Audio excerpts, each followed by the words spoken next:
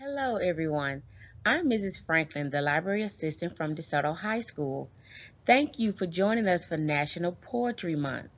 Today, I will be reading I've Had a Really Lousy Day, written by Brian P.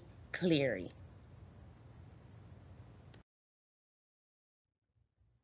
I've had a really lousy day. My mom wrote a note that my dog ate my homework, and then my dog ate my mom's note. I opened his mouth and got out a flashlight so I can look down his throat. With the battery shot, I gave up all hope and decided to dress for the day. My pants were too short. My shirt had a juice stain that looked like a map of Green Bay.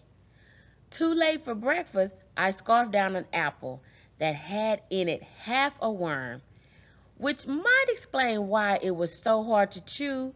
The food seemed to constantly squirm. The rain soaked me through, and a car almost hit me. It's amazing that I'm still alive. I've had an incredibly terrible day, and it's only 8:45.